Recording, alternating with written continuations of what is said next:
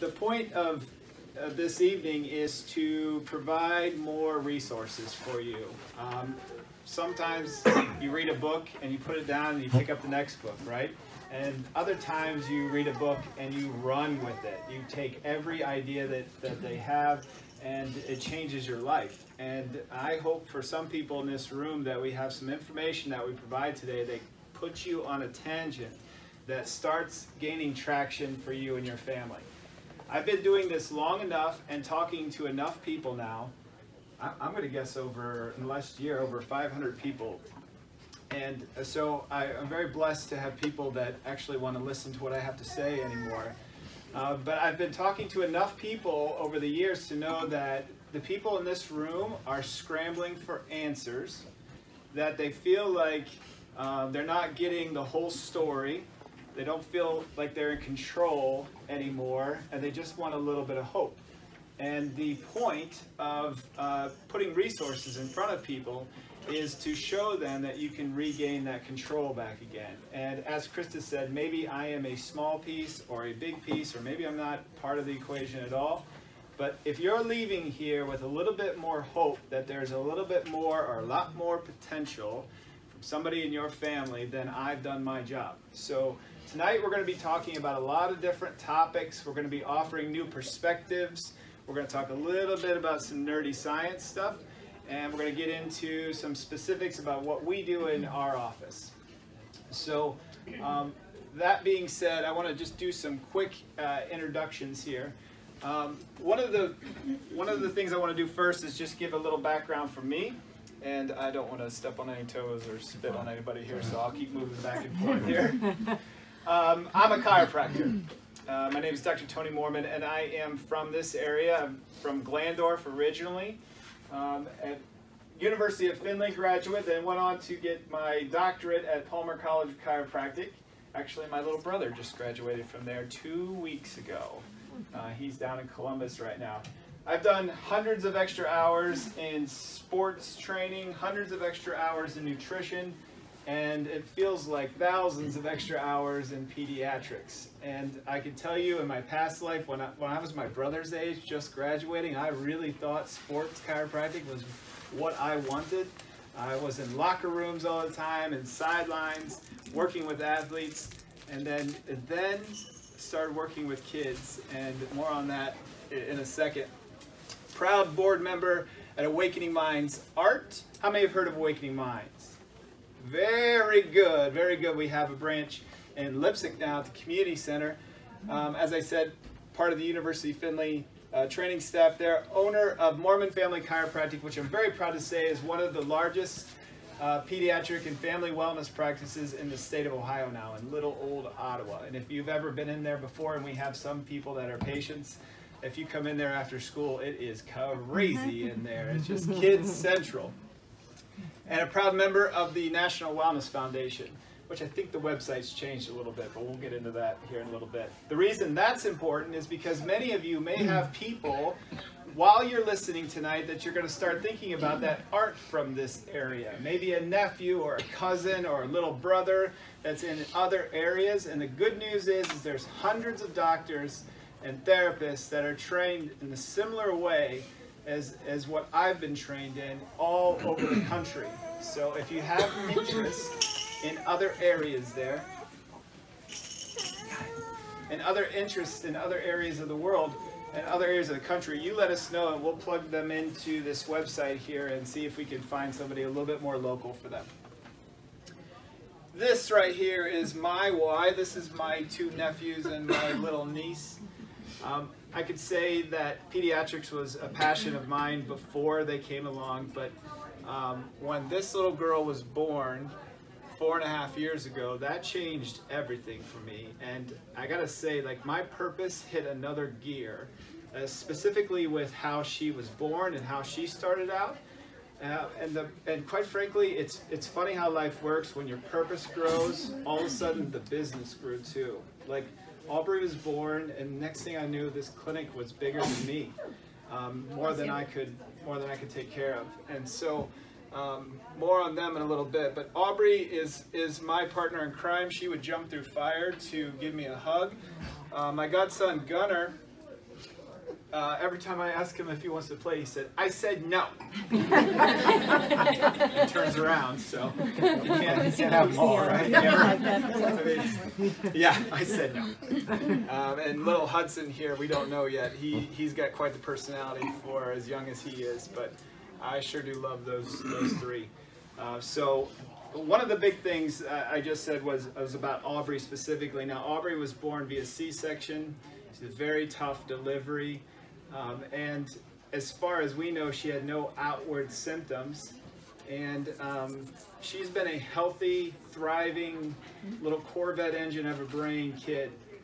And this girl has a very fast brain speed. And I'm convinced that I would humbly say that we've helped prevent a lot of things for Aubrey, because she is the definition of a kiddo that could fall into this little groove we're going to talk about today, this sensory ADHD groove. And so when she was born, before she was born, I talked to my brother and my sister-in-law about how important a natural birth is, if at all possible. And if not, then it's very important to get her checked early on to make sure her nervous system stays full charge and organized. And so my brother and sister-in-law were aware of that. They were agreeants to that. And after her difficult delivery, I had the pleasure of checking her when she was about 17 hours old. And I kid you not, I could tip her head this far to the left, and she could not tip her head to the right. And she was only breastfeeding on one side. And so with a simple check, I realized very early that there was something wrong with her neck. And it wasn't that she was born with a deformity, it was because she had a trauma during the birth process. The irony there is she was very well taken care of in this hospital, Christ Hospital in Cincinnati. And I timed it at one point. Every 17 minutes, somebody checked her. Every 17 minutes, the first 24 hours of her life, somebody was in there doing something, but nobody checked her neck. And then so I came in there as a crazy uncle and very gently with my fingertip push set her vertebrae back into place there, and she started breastfeeding on both sides. She was able to tip her head side to side. The area around her brainstem was freed up, and the brain could start talking to the body and the body to the brain. And I knew how powerful that was at that point, but just handed her back to my brother. And he may never know what we prevented that day, and he doesn't have to, thank God, because she's doing super well. Gunnar and Hudson were both checked within 24 hours of them too. Dr. Nikki is back here. Dr. Nikki, can you raise your hand? Dr. Nikki is with us today. She is a chiropractor alongside with me, my partner in crime here. I like to tell everybody that Dr. Nikki is smarter than me, and all this proves it, right? Graduated at the top of her class. She has a passion for kids to the point that she shows up early, she goes home late, and she worries. She worries about kids and families, and that means a lot to me, that she cares that much. And so we're lucky to have her. She will be around for answering questions here as we go here too. All right, so as I said, we're going to be giving some perspective here. We're going to talk about maybe looking at these kiddos in maybe a slightly different lens. So I'd ask you to keep an open mind here.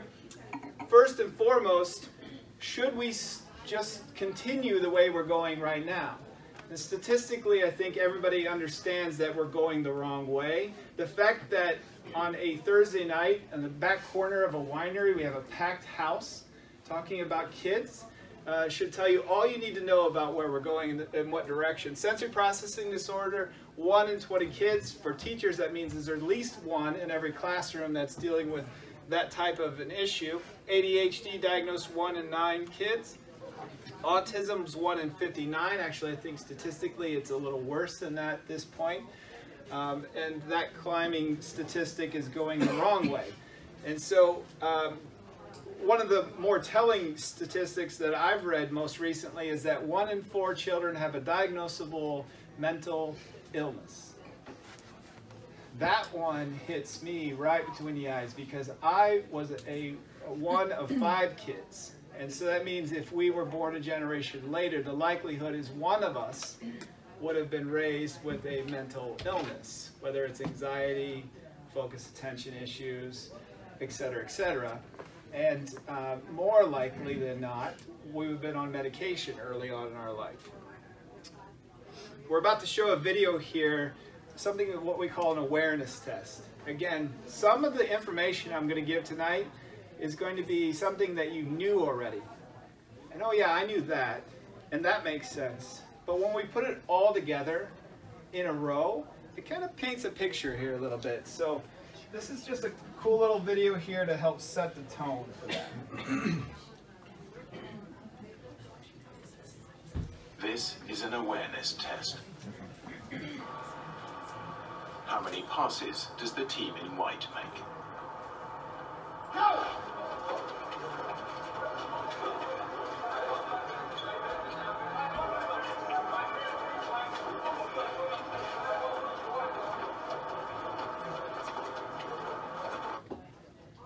The answer is 13.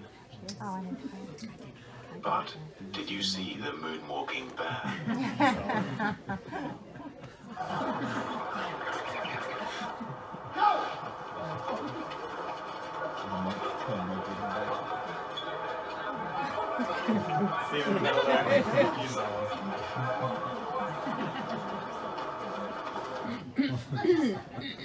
I show that video almost every time I give a talk, and I do it for a reason. Sometimes it's right in front of us, right? Sometimes some of these things are right in front of us. And by the way, if you think tonight I'm going to tell you the one thing that is causing everything, you're wrong. I'm going to give a slow but sure accumulation of something that I feel this generation of kids is experiencing at an exponential level. It's not one thing, it's many, many, many things. And on the back side of that, I hope your expectation isn't that I have a magic wand or a magic bean that I have to sell you that's going to cure everything either. Because I don't. As Krista said, what we have is resources. What I hope you come out of this knowing is that we have energy towards and a love for helping kids and seeing more potential out of them, and then connecting people to the right people so you can see more of that potential. So at the end of this, what we have is not just resources and talking points, but we'll have an opportunity, if you'd like, to come into our office and experience what we do in our office as far as the chiropractic care. So again, no magic beans here, but information for sure. I can tell you the most common question I get from other professionals is what I feel is the key to success when a parent walks into our office. Do I know whether or not their kid is going to be successful? And I'll tell you, no, I don't know that for sure, but I can also tell you that the likelihood of success goes up if the parents in front of me are leaning in and asking questions, specifically, what can I do? If I have a mom sitting across from me that's like Krista Lammers and has a lion heart and will do anything for Mitchell to see an ounce of more potential, you're going to be successful. And you might not be successful in the next 10 minutes, and you might not be successful this year, but if you have that kind of energy about trying to find answers, you're going to be successful. You just have to keep focused and don't let people tell you otherwise. In our office, we utilize technology. I like to say we don't guess, we test. So it's a lot like taking a blood pressure on somebody and saying, your particular blood pressure is 10 points higher than the normal.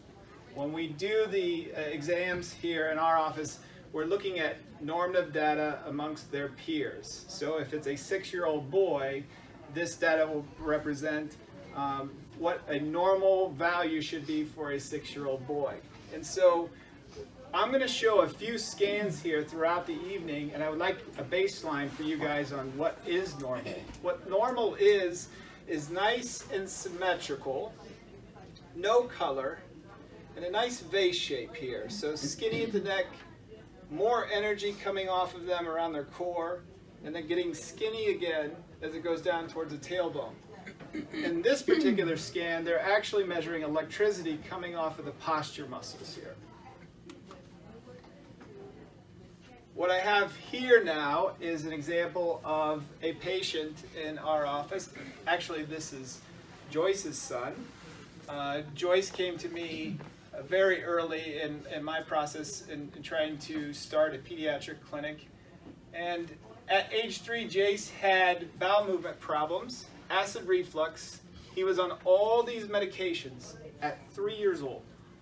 Coughing while he was running, runny nose, watery eyes, croup attacks, each one worse than the next, and hospitalized a couple times. At 3 years old, Jace was living a miserable existence when he would exert himself. And so when you read that list, you would think respiratory issues, immune issues, digestive issues. And that's all true. But what I explained to Joyce when she came in the first time was that the nervous system controls all of those systems. And so if the nervous system is stressed out, disorganized, or dysfunctional, then it's almost inevitable that these other systems will struggle as well. And so we did a scan. You just saw what a normal scan looks like, and Jace was lit up like a Christmas tree. Every color existed there. And so my calm explanation to Joyce was, he may have some of these issues, but I know for sure he has a nervous system problem. We also know the steps it takes to get this nervous system back on track.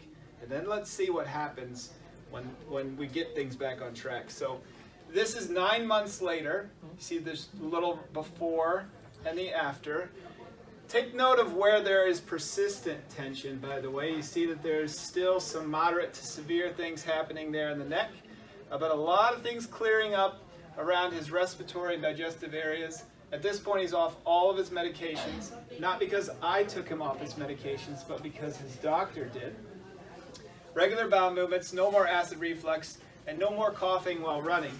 If you ask Joyce later, is this the only thing she did, she would tell you no. Because Joyce has a lion heart as well. Joyce is chomping at the bit trying to find different things to help out her little boy, including changing his diet dramatically as well. So Jace is a thriving young man now at this point, a swimmer of all things, which I'm very proud of. So again, we don't guess, we test. If he had a nervous system problem, that needed to be addressed first, and it certainly leaves room for other things to help him out.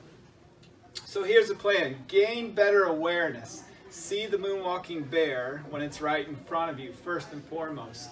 Just acknowledge that it's there, and that's something that we need to acknowledge a lot of times to be able to change. The second thing is to give answers. What I don't want to be is the don't do this doctor. Don't eat red dye, and don't do video games, and don't do this and don't do that. I want you to know that those things can really stress out your kids. But I also want to empower you so that they're more resilient, so that if they get that occasionally, that they can still thrive. And then give some specific action steps here as well. I hope to drop in a few references, some books and movies that I've watched and read that's led me along the path I've had. So what you have in front of you is a folder that hopefully is just packed with good information for you. There's places where you can take notes. And I've also included a sample scan in there because I know darn right well some of you are here, you're going to soak this all in, you're going to go home, and your husband or your wife's going to say, so what'd you learn? And you're going to talk about these crazy scans, and you'll talk about some of the things we talked about, and I'd like for that to be an easy process for you. So the folders are full of some good information. All right, you can help keep me on time here, make sure I'm not falling behind telling stories, because I've been known to do that. Keep going. Two rules when I was growing up. First was, don't call other kids names, right? Don't give names to kids. And yet, we're in this weird part of our culture where we're almost addicted at labeling things, right? So he's walking and talking like this, so that must mean ADHD. And then you bring him to the next specialist, and they're like, nope, that's ADD. The other guy doesn't know what he's talking about. Nope, that's oppositional defiance disorder. Nope, that is autism spectrum. And the whole time the mom's like, who cares? Just tell me, what do I need to do to help him out, right? I also understand that sometimes those labels can open doors for you, can help out with the educational system, and for nothing else, it can give you the right books to read to learn your son or daughter's mind a little bit better.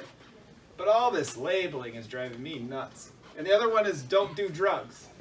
Yet, so we have a society where we label the kids, and then we give them a medication for whatever symptom that seems to be the obstacle. And yet we're not looking at root cause. I would say that a majority of specialists have a good heart, they have good intentions, but if you were to ask them where is this coming from, a lot of them will struggle, as I would. We can cover it up real quick with the medication, but I'd rather figure out why. I could take an aspirin every day if I had a headache every day, and it would go away, for me at least. But I'd rather figure out why I'm getting headaches every day, right? So we can cover this up, or we can dig down and try and figure some stuff out for them. I'm about to talk a little bit about the sensory system here. So forgive me if I keep saying sensory processing disorder or just using the buzzword sensory if you're specifically listening for anxiety or ADHD. As I just said, I'm not really a fan of labeling your kiddo anyway. But I really believe that a lot of these are all just sensory type issues that are expressed in different ways depending on how the kiddo's doing. So when I say sensory, think more nervous system. When I gave this talk a couple years ago, I said, you might be sensory if this, you might be sensory if that. And it sounded a lot like a Jeff Foxworthy, you might be a redneck gift. Raise your hand if you saw that stand up there, right? So here's a little ditty there. So you might be a little sensory if someone shaking their knee beside you or clicking their pen while working is driving you nuts. You might be a little sensory if you get car sick often. How many does that apply to? You might be a little sensory if walking into church, Walmart, or a stadium feels overwhelming, or you get a little lightheaded. This is one that's that hits me. So I'm a little bit sensory. It's why I wear a bifocal. I have a visual sensory issue. There was a time I walked into Wrigley Field once, and I got peaked white and felt like I was going to pass out because I was overwhelmed by the people, the noise, and the smells. That happens a lot when you're having some of those issues. You're abnormally ticklish. There's a lot of times that being sensory, having sensory. Do you mind grabbing that door when she needs that? Thank you for helping. That abnormal ticklish, like not just giggle, but you can't stand it, I might pee my pants ticklish. There's some sensory going on there. You might be a little sensory if reading gives you headaches, makes you irritable, or reading is just flat out not enjoyable. And you might be a little sensory if the way your coworker is smacking their lips and talking with their mouth full makes you want to plot their death. Just kidding. But maybe not, right? How many of us really get irritable with little things like clicking the pens and smacking the lips and those types of things? We know it's not reasonable, right? But it can't help but feel this visceral reaction. I give these examples for a couple reasons. One, just to let us all know that we all have a little something going on here. Okay, we all have these powerful yet sensitive nervous systems. When I say nervous system, I mean the brain, spinal cord, and all the nerves going to and fro, back and forth. That whole system is involved here. Too often with ADHD or anxiety or even sensory, we talk about just the brain. The brains are off, their chemistry is off, their neurons are off. And what I hope to demonstrate here is it's more than just the brain. The brain's only one part of the nervous system here. And again, we all have these little sensory tendencies. I learned this most clearly for the first time when I was at a sensory symposium in Philadelphia. So I want to share this story about me personally because it gained me some empathy for the kids and what they're struggling with. And that's another message I hope everybody that listens to me talk gets. So I was at this talk, and the doctor on stage was demonstrating different ways to analyze those kiddos that are dealing with sensory challenges. And one of them was analyzing specifically for visual sensory issues. And so, of course, me not knowing I have sensory issues, the universe had her call me up on stage in front of all these doctors and therapists. And she was doing some basic checks. So she had this little pencil, and she was waving the pencil in front of me and going back and forth and having me stare at the eraser. And then she had me stare at a penny, and then she had a string with beads on them, and I had to watch the beads moving side to side, naming off colors. And I got to tell you, that was the most irritable I've ever been in public in my life. I was feeling myself getting mad at her. And I also knew it wasn't logical, right? But you can't help what you feel. And so she, in the middle of it, stops and says, are you okay? And I said, no, I'm not. And so she gets a chair and has me sit down, and by this time I'm peaked white. And she asked, she puts the microphone in front of me and says, please tell the audience what you're feeling and how you're feeling it. And I said, I feel like I'm going to puke, so that's awesome. I feel very mad at you right now, and I know that's not rational, and I feel very lightheaded. And she said, that's because you have a sensory issue. That's because you failed every test I just tried to give you, and your depth perception's off, and your ability to track my pencil was off, and you're not using both of your eyes at the same time, and you need somebody to help you out with some bifocal lenses and possibly some vision therapy. And so that was a lesson to me that what I was expressing out, this anger, this confusion, this lightheadedness, was a direct result of input coming into my brain. So the problem wasn't that I was angry, it was that I wasn't able to process that information. Does that make sense? It was an input problem, not an output problem. So if I would have walked into my doctor and said, hey, I got this thing, I was on stage, I got angry, and I got lightheaded. And he could say, well, the medication for lightheadedness is this, and that anger issue will have fixed in a couple days. It was never about the anger, and it was never about the lightheadedness. It was all about the input coming in being obnoxious to me. It was obnoxious. And as soon as you could acknowledge that and address it, you could solve it. So what is sensory processing disorder, and what does it look like? You know, basically you could read this, and I could read it to you, but I'm not going to insult your intelligence. Sensory processing disorder is an issue with the senses. And so it's not as extreme as when you're blind, or you can't hear, you can't smell, but it's a disorganization of those senses. So our balance is off. We hear things way too loud or way too quiet. Our taste buds are either too dull or too sharp. Sometimes the kiddos will ask for extra hot sauce, or they'll notice the little pepper that snuck into your dish, right? Other times it's this touch. There are some kids that have sensory processing disorder that you just can't hurt them. I mean, I've been in the presence of kiddos that have fallen and smacked concrete and got up and acted like nothing happened, because they don't hurt. And others that the sock is on their foot wrong and it ruins their day. The sheets don't lay right when they're in bed. The tag on the back of their shirt is annoying to the point of being disruptive, like disruptive in the classroom annoying. And so we have two very ends of the spectrum there, right? We have the hypersensitive and the hyperdull. Both are an issue with sensory processing. And so what this is it's a miscommunication from our nerve endings to our brain. And so there is a constant check-in with your nervous system of your environment. So right now, my nervous system knows the ambient temperature is fairly calm. I'm not too cold, not too warm. This is probably a place that I should be comfortable. There's no threat, nothing that smells but good food, and a little bit of wine coming from Sue's glass there. My forehead's a little itchy.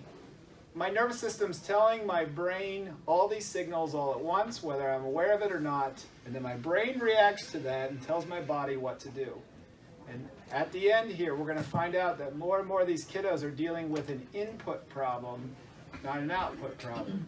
And again, if you learn nothing else here tonight, if you focus too much on the output, if you focus too much on what they're expressing, you're going to miss everything.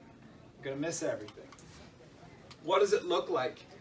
A lot of times it looks like avoidance. So in my scenario with my vision, what it meant was avoiding eye contact, avoiding looking at things that are approaching or coming away because my depth perception was off.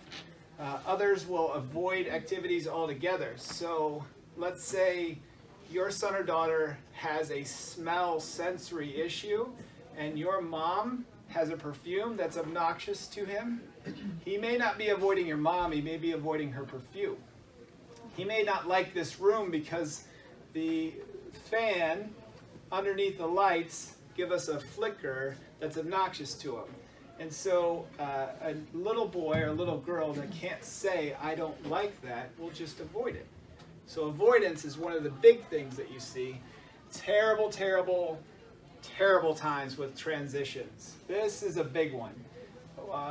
You tell them that we're going to go to grandma's first, then we're going to go to church, and then we're going to go to Walmart, and you end up skipping grandma's and going right to church, and there's a meltdown, right? You tell them we're going to school at 7:30, and there's a 2-hour delay, and now we have to go to the babysitters, and there's a meltdown. Am I speaking to anybody in the room right now? Right. Transitions are a big, big deal. They want predictability because the world's a little bit more obnoxious, a little bit more scary. They excel at some subjects and then suddenly and unexplainably fail at others. So they could just be like the top of their class in certain subjects. You just know how brilliant they are, and yet in reading they're just tanking things. That differences in subjects can be the differences in the amount of obnoxiousness from their sensory system. They show signs of being a pleaser. I say this for this reason. Sometimes we look at these kiddos and we put them in the category of brat because they have meltdowns, because they avoid, because they're not just falling in line like everybody else. And sometimes kids are brats, right? We have brat tendencies. I have brat tendencies. But if we have a kiddo that is avoiding something, but is also remorseful about it, you know deep down what their intentions are. They want to please you, they just don't know how. They do great with reading, one read two, but poor reading comprehension. We hear this all the time. This was something that I was very aware of in junior high and high school. If I had a book on tape or something read to me, I got everything. I understood everything. If I was reading those lines, because of my depth perception problem, the words were getting jumbled up, and I wasn't retaining and comprehending things as well. And so there are a lot of kids that do really well if you read them their spelling words, and then the next time you give them the spelling words to study on their own and they fail the test. The difference could be some sensory issues. Picky eater is one of the #1 things that people talk about associated with some sensory type issues. I know I just spoke to like 90% of the room when I said that right now. Picky eating is a big, big deal. We did a whole talk about that earlier in the year. Picky eating can vary from he just doesn't like to eat his proteins and doesn't always finish his plate, to he only eats chicken nuggets and macaroni and that's it. That's all he eats. Those two things are his entire meal. And the problem with that is he probably only feels safe with those two foods. And that's a tough reality, because that means that the kiddo is living in a scary place with something as wholesome and nutritious as food. And so if we can open their world up a little bit, specifically with their eating, that changes everything for them. This'll resonate with some people in the room too. Their brain speeds are usually off the charts. And that doesn't always mean they have the highest IQ, but it darn sure means that they have fast synapses. Most of the kids that walk into our office are very, very witty. And I love to match wits. They're very, very witty. We like to describe the phenomenon that they have with their brains as a Corvette engine with bicycle brakes. Corvette engine could fly down this road, right? But if you don't have the right brake systems, you're going to be in the ditch a lot. And so a Corvette engine's only as good as the way to control that engine. And so I love this analogy because you can use this practically when you talk about maybe some of the specialists you've been to already. But you bring that particular vehicle into a shop and you ask them, what's wrong with my car? And they'd say, obviously you have too much horsepower. We need to taper that thing down a little bit. You say, no, that doesn't sound right to my ear. I'm going to bring this vehicle to the next shop. You bring it into the next shop and they say, you lucky duck, you have a Corvette engine. You just need to be able to control that a little bit better. Here's some better brakes. I like to think that that's how we see the kids coming into our office. Not that they need to be slowed down, that they need more control. Better brakes for that Corvette engine. Fidgeting and overflow movements. So they tend to need those fidget spinners or little toys to be able to occupy their brain. And they have a hard time maintaining eye contact. How many try to take a picture of your kid and they won't look at the camera? Or you have a family photo and they're all looking except him, or all looking except her. That is a very, very big, large signal that there's some sensory things going on. Parents report meltdowns at home, but the teachers don't always report it.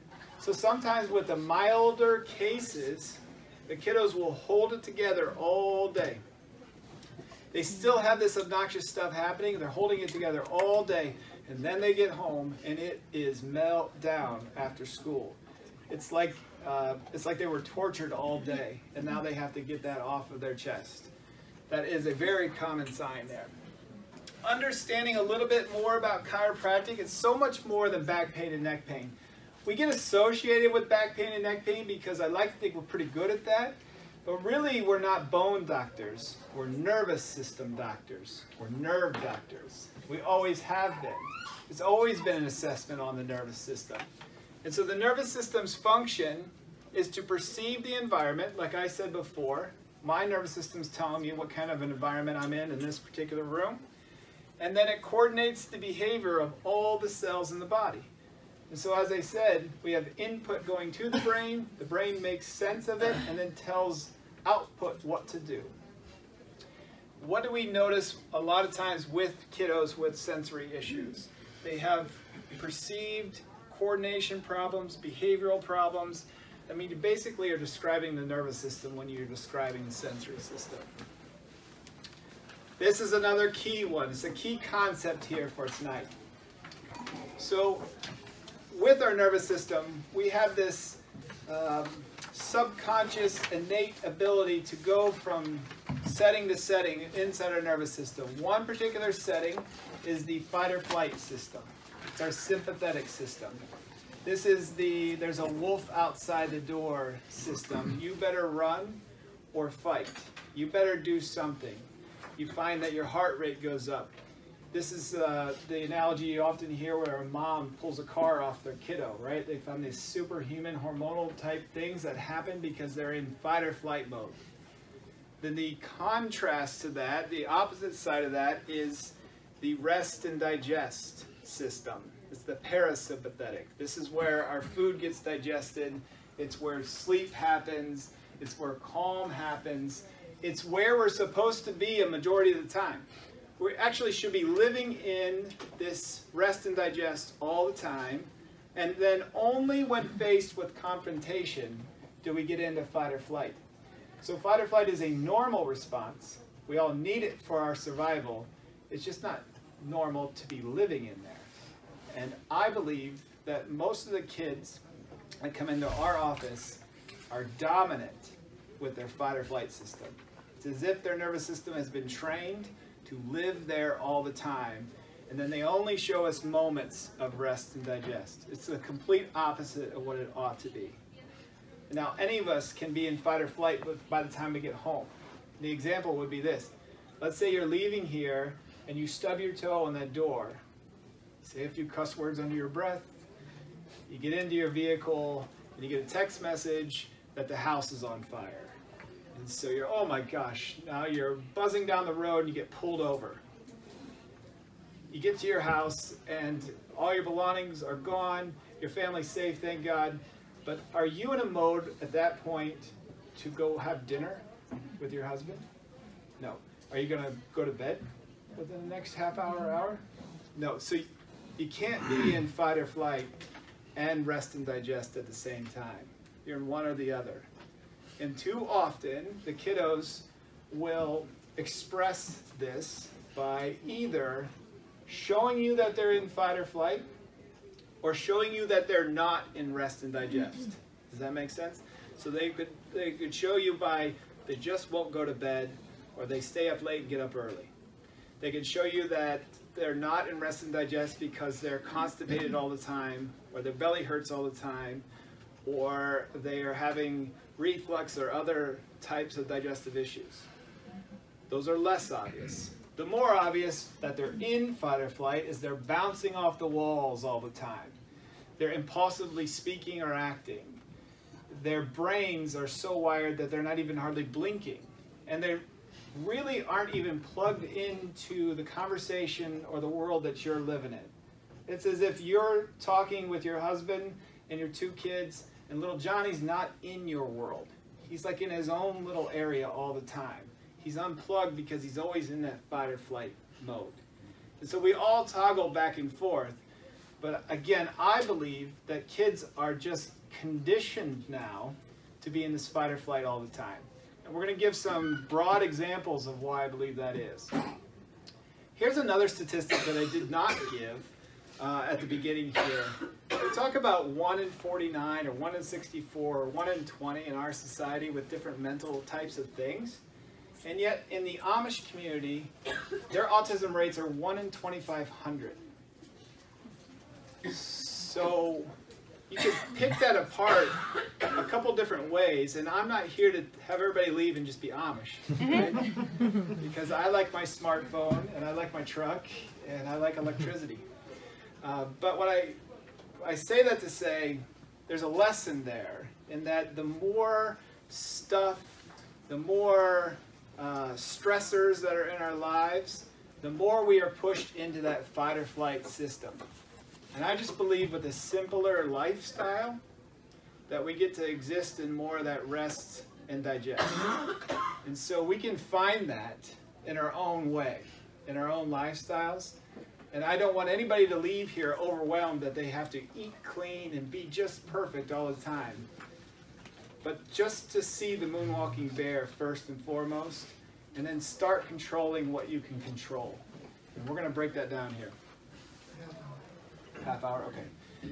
So we say there's 4 different types of stressors. Here's the first one, physical stress. Now, a lot of times parents will come in and say, my kid has been through no physical stress, and others will say he fell down the steps twice, he broke his arm, he's always fallen off the back of the couch. Those are some obvious ones, right?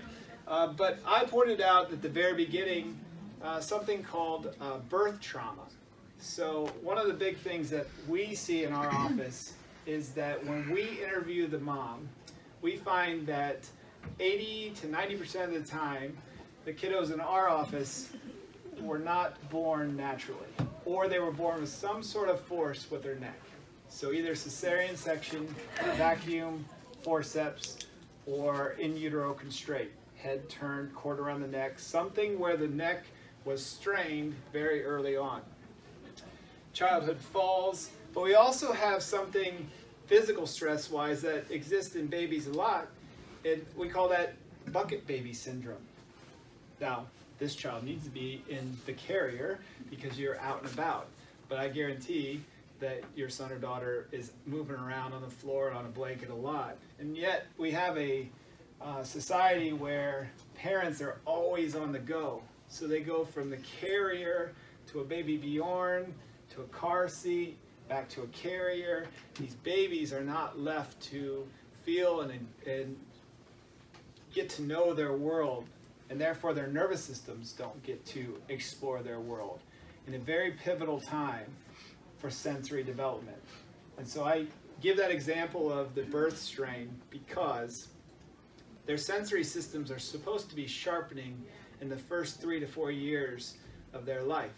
And if in the first 3 or 4 years they're experiencing insults to that sensory system, then they're falling behind on their milestones. I think the biggest tragedy with neurologic milestones is they're so hidden.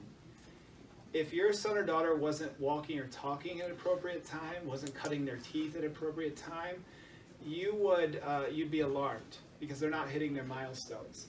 And yet, occupational therapists will tell you in the sensory world, there are lots of kids that are 5, 6, 7, 8 years old that aren't hitting milestones they should have when they were 2, 3, and 4. And those neurological milestones are super important, mainly because of some of this physical stress. Chemical stress.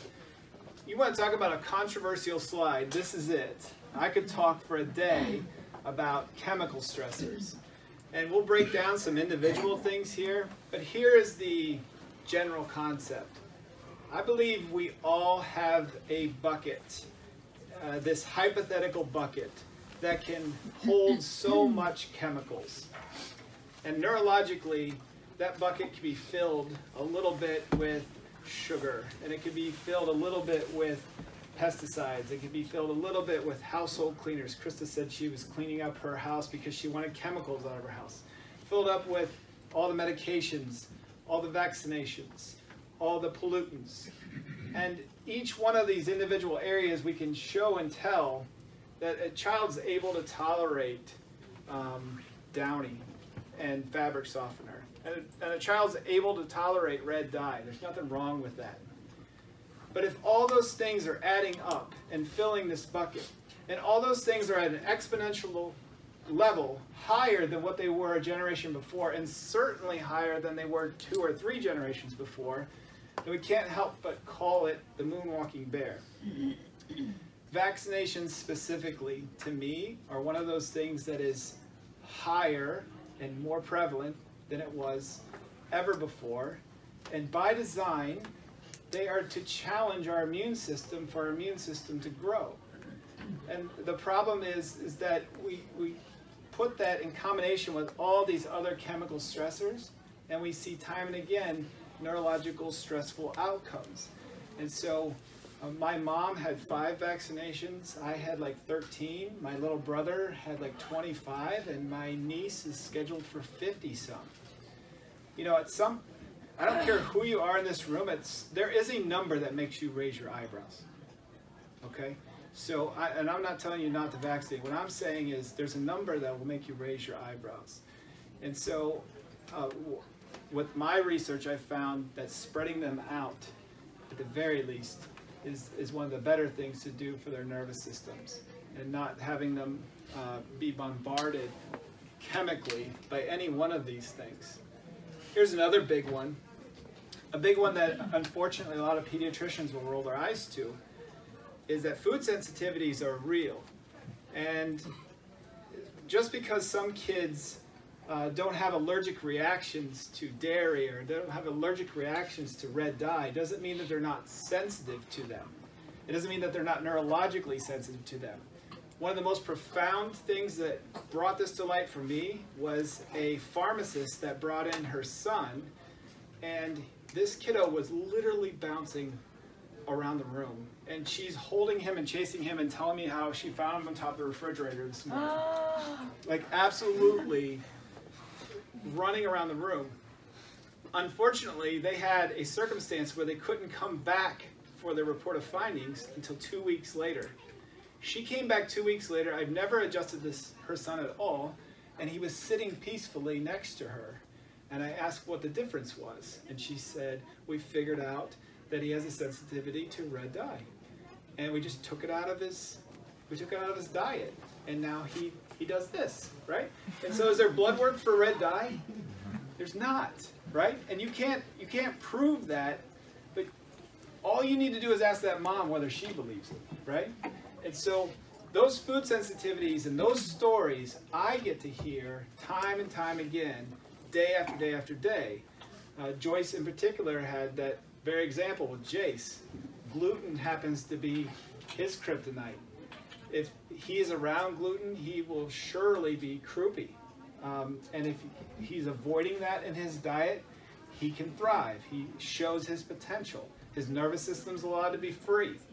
Those food sensitivities are real. And I like to give these talks to teachers and grandparents too, because usually they're the ones that need the most convincing. But it's true. But I tell you what, if it just gives you 10% more ease in your household, any one of us would change that diet. Mental and emotional stress. This applies mainly to babies and school age and above kiddos. The time in between, there isn't as much of the emotional stress. But I'll tell you this. There was a little girl that was in our office where her scans were just not getting better. And I was working hard. And the parents were changing up all their food. And 6, 7, 8 months of continuous care and not having a breakthrough was very frustrating for me, and certainly frustrating for the parents. They were talking specifically about how she had issues with her grades, with focus and attention. And when we figured out that her biggest thing was an emotional stress, because biological dad was making promises he wasn't keeping, he wasn't showing up at birthdays, he wasn't supporting in a role that he should have been, and she was taking that on as a young girl. And as soon as we got her to a counselor where she could express that and get that off her chest, her grades went up and her scans got better. That emotional stress can drive things just as much as red dye can drive things. That emotional stress is a biggie. And so what I feel like I'm doing is telling these little stories about how I believed it, how I owned it. I owned it by living it with these parents and getting to watch these breakthroughs. The other thing is, when a mom is pregnant with this baby, her nervous system is the baby's nervous system. And so they've done studies where they've actually, during an ultrasound, would have dads come in and purposely make the moms angry. Because dads know how to do that. Just go in there and poke the right button. And so the dads come in, they say what they say, the moms get mad, and on the ultrasound they watch the babies arch their back. Like this. So the point of the exercise was to show that the mom's nervous system is the baby's nervous system, and if we're living in a fast-paced, stressed-out mama world, then you're really training these babies into this fight-or-flight dominance. And so that's no fault of yours, but that is the society that we're living in right now. In fact, back in medieval times, they would say that they knew that if they stressed out the young women of the tribe, that they would birth more warriors than farmers. And I believe that we have a whole society of warriors being told to sit still in a classroom right now. That's where I think we're at. And so I say this to say, it starts before they're 8. It starts before they're 5 and a half, going to school for the first time. Very often it starts when they're babies. And it can be something that happens even before birth, certainly after. Here's another one. Electronic stress is huge. We'll go back to the Amish thing, right? How many tablets and phones are they looking at during the day? They're reading books, right? They're not on a computer in their classroom. They're certainly not on a TV when they get home. Now, I know that we're in a society where those screens are going to happen irregardless, but screen time has been shown to stimulate the part of the brain that's already overreacted when we're dealing with fight-or-flight dominance. And so if they're already in fight-or-flight mode and they're pulling in this blue light that stimulates that fight-or-flight mode more, then you're adding another stressor to their neurological system. And so we control that when we can, right? What's the opposite of sitting in front of a screen when they're home? Going out and playing, right? Get them outside, get them playing with toys. One rule that we have in our office is no electronic toys. We have these little Melissa and Doug toys. They're all wood, they're Legos. those kids come in and they gravitate towards those toys. Like they don't have them anywhere else almost. They're eating a banana, an orange, or an apple, and they're playing with an old wooden toy. You'd think we're in the 1920s when you're looking in our office here. But they love it. One of my favorite things is seeing a banana peel on the side of the road when I'm driving home. Because I know it came from my office. It'll disintegrate. It's not littering. So the point here with those stressors is this. You can look at all of them and get overwhelmed. Don't do that. Look at the ones that you can control the easiest first. If you can take an hour of electronics away from them this week, then do it. If you can shore up their diet or look for food sensitivities, then try it. If we can find a way to have our house be less chemical dependent, cleaning up our perfumes, our cleaners, our detergents, then do it. Find ways and find things that can help decrease this toxic load, this stress load on them. Here's the new normal. Here's what we see in our office all the time. One of the big things that we do in our office is we interview the mom for 30 minutes. We'll interview her about how did the pregnancy go? How was the delivery? What types of milestones did they hit or not hit? How did things go immune system-wise, digestive system-wise, et cetera, et cetera? Here are the things that we see most often. We see a stressful pregnancy, some form of a difficult delivery, as I described before. And you don't have to have all these checked off to be able to come into our office. A lot of times the babies will express it with either colic, difficulties nursing, or the number one thing that we read and hear in the history is repeat ear infections. Ear infection after ear infection after ear infection. And one of the main reasons we find is that there's some interference or inability to move the neck in the right direction to be able to drain those ears. And the more stagnant that liquid is in their ears, the more likely for bacterial and viral infections. So repeat ear infections is the number one thing we see. We see a history, therefore, of lots of antibiotics, full schedule of the vaccinations, a lot of crazy food, a lot of environmental stressors, and darn sure a lot of technology. And then we get this, right? And so I don't want anybody to read this list or hear the things that I'm saying and start thinking, why did I, or why couldn't I have? That's not the right questions right now. What I hope you're hearing is that there is something that's happening to our nervous systems and to our children's nervous systems that's pushing them into a corner neurologically. The reason that's empowering is because if we instead choose a different path, their ability to come out of that corner and start blossoming out of that shell can happen. And with that comes hope. So please hear that the right way. There is hope when you're reversing it. There is hope when you're taking weight off of their shoulders. And there certainly can be a way to pull you out of that rut. Nerve interference is something at bare minimum that should be checked in these children. What we find is that most of the time when the stressors are applied at such a great level, the fuses start to pop in their nervous system, and that happens with what we call a subluxation. And basically what that means is the fuse pops, there's a misalignment, and it's jammed. It's not moving like it should. Back in the day we used to call that a kink in your neck, or a stitch in your side, or my back is out, right? That misalignment can certainly give us pain, but that's not all it does. It also disrupts that sensory system. And so most of the kids that come into our office have no pain. They're not hunched over like this, and they're not tipped to the side like that. But yet when we're feeling their spines, we find several areas that are misaligned. And when we free those areas up, we're able to address the effects of these stressors. And so we just talked about physical, chemical, emotional stress. And then neurologically, we get these 5 things. We get a nervous system that starts to disorganize. And we're going to break this down very quickly here. The in-between is the fuse that pops in their spine.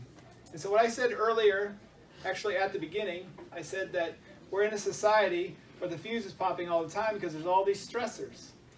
And I also said I don't want to be the don't do this doctor, right? And so the beautiful thing is God gave us this ability to reorganize the nervous system. And so we got a way to buffer that. We got a way to help reorganize even when life throws us a little extra stressor. We're going to skip that soon in the interest of time here.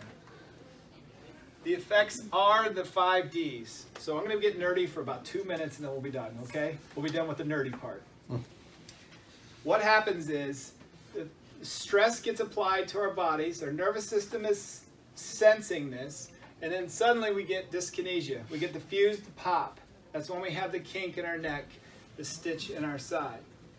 What happens after that is the information, disafferentation, starts to go to the brain in an abnormal way. So we have a pinch on a nerve, and instead of that nerve giving full signal to the brain, it's giving irregular or abnormal signals to the brain. Now the brain, dysautonomia, the brain hears those abnormal signals and says, young man, you're in a room that is chaotic and stressful, because that's the messages I'm getting to the brain here. So therefore, I will tell you, act abnormal and stressful. And so if the brain hears all day that you are in the middle of a war zone, the brain's going to say, well, if you're in the middle of a war zone, you better act like it, right? And so the reality is the child is in a classroom where they should be protected, and yet this information is getting misread to the brain and then certainly being outputted in the wrong way. And the last D here is the bad one. This, unfortunately, is the one we see most often in autism towards the severe end, where they're disconnecting. This is where they are living in their own world. They're not living in ours anymore. They stop making eye contact. They stop engaging us like we'd like them to. And that disconnection is a sign that there's a lot of fuses being blown there and that they're really struggling. And so they, more than the rest, deserve as much all hands on deck support as they can for their nervous system. Again, if nothing else, I'd like for you guys to take home this idea that this is an input problem, not an output problem. If you hear nothing else, hear that particular statement. Maybe they're not choosing their behavior. Maybe they're reacting. Think back to what I just told you about with my particular time on stage with my visual issues. She was moving that pencil side to side and to and fro. I wasn't choosing to feel angry. I wasn't choosing to feel nauseous, and I wasn't choosing to feel like I was about to puke. I was reacting to something. And so if we get lost in looking at the symptoms, if we get lost at looking at the output, we're not able to help the kids the way we're supposed to. Instead, we need to look for patterns. We need to look for stressors. What could be those stressors that is popping the fuse and therefore giving them this output problem? By getting them checked and getting the nervous system checked, we can help buffer that and reorganize that. But at the end of the day, you're going to get a lot of questions from us at trying to figure out patterns. So we can figure out which of those stressors could be pushing the envelope. So this is a different way of showing those scans. The black is this particular patient. Again, we want to see a nice base shape, skinny up here, bulbing out in the middle, and then getting skinny again down lower. This particular patient was very high energy, impulsive, and having behavioral issues. We don't label the kiddo, we label the scans. So when Nikki and I are back there talking, when we're going over your scans, this one is very cool, very clear what we call a raging bull. A raging bull is just that. They are high energy, bouncing off the walls, and not very able to control, or certainly not calm. You can see the befores and afters here. You don't have to look at scans your whole life to see that there's a difference between this one and that one. Can you see that key neck area and how much tension was there early on? That's one of the highest sensory areas in our entire body, around the brainstem area. And now watch how calm things are here following those adjustments. The second label, not on the child, not on the child, but on those scans is something called a drunken bull. Drunken bull is very disorganized. This is very classic sensory, whereas raging bull is more of our ADHD kiddos and anxiety kiddos. The drunken bull is much more the sensory kiddos, in coordination, a lot of troubles with transitions, problems with specific things, specific subjects. You can see how disorganized things are. It's like a sawtooth here, back and forth. And then again, after getting adjusted and measuring things, we see things returning back to the vase shape there. So the beautiful thing is this, that our bodies have this innate intelligence. Our bodies know what to do if we cut our hand. Over hours and days, that cut will heal, and we never have to tell it what to do. There's an intelligence in us that knows what to do. When the body stops knowing what to do, it's because there's interference somewhere. And the beautiful thing about these scans is not that we're doing anything magical, we're just taking away interference, and the body figures out what it's supposed to do, like it was always supposed to do. There is no magic to it. The body already has the magic within it. The worst one for us is the combination of the two. It's the raging drunken bull. It's a disorganized and blown out everywhere. And that can vary. It can vary from expression to expression. You might say, my child has trouble with attention and focus, and the next person could say, my child is high anxiety and avoids being in public. And we look at the scans and they look the same. Again, to me, it's not about the label. It really isn't about the symptoms. It's about whether or not their nervous systems are calm and they have every chance they can to be living with the most potential. So, what I have then is an opportunity. First and foremost, Nikki, you'll stick around for a little bit, right? So we'll answer questions at the end of this. What we have is an opportunity to come into our office if this is something that is resonating with you. So if you know that your son or daughter is the raging bull, has trouble with transitions, had all the ear infections, has problems with transitions between subjects, you yourself have anxiety, maybe you've lived in fight or flight for too long, you had a nephew, a cousin, a neighbor, what we have is an opportunity to get scanned in our office. So $75. $75 is the offer we give for these talks. If you're interested in getting your family in or one of your family members in, I want you to talk to either Sue or Becky or Joyce in the back. Can you guys wave back there? They'll be up here or out there. And what they've done is they set aside times to bring kids in and bring families in to get scanned. And so all I ask is that you're patient with the timing of that. Dr. Nikki and I are super busy right now. We're helping a lot of kids. And so Sue has a schedule out through February, beginning of February. And so that's because Dr. Nikki and I honor the people that have already asked for help, and we won't sacrifice their time. And so we're working really hard with a lot of kids right now. There's a lot of opportunities to come into our office. And so the first available may be in the morning or the afternoon or a Saturday morning. And so that will only be the first time you come into our office. From there, we have a lot of openings after school and after work and on the weekends to be able to help you out. So if that first appointment, you could help us out by finding a time that works for you, Sue and the rest of the girls will help you out. In your folders, there is specifically a little half sheet or full sheet that you could fill out that will help us in the scheduling of things. So you'll list people you'd like to bring into our office to get checked and an ideal time for you. So again, the offer is $75 per person to get scanned, evaluated. Dr. Nikki or I will do a phone interview with you and then sit down and go over a game plan. Here's the other thing. I always like to address expectations at the talk so that you know exactly what you're getting into. We're old school. We adjust with our hands. We don't have vitamins to sell you. We don't have specific strategies other than here's what's stressing out their nervous system and here's how we adjust them. We're gentle, we're specific.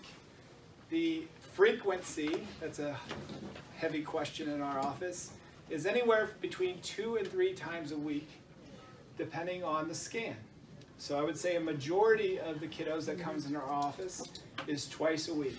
And some of the more difficult cases are 3 times a week. We need that kind of frequency to be able to break the pattern and get the results that we continually get in our office. The average cost, first and foremost, is not covered by insurance. We're not covered by insurance because insurance companies see chiropractors as back pain specialists. They want to know why your four-year-old has 20 visits to the chiropractor if he has no back pain. And so we're able to treat your children off of the insurance plan by doing just that, being out of network. And so the average cost in our office per month is about $400 to $450 per child. And that is only when we're going through trying to calm down the nervous system.